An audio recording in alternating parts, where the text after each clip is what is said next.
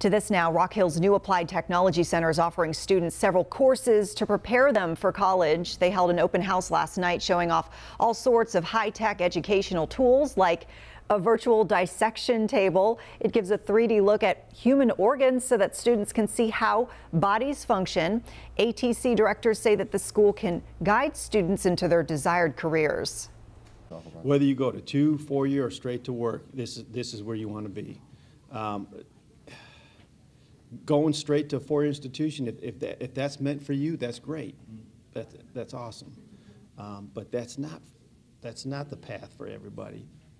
Everybody has a custom pathway, and that's where Applied Technology Center comes in. And so this center serves 3 schools in the Rock Hill School District. Labor Day weekend is here. From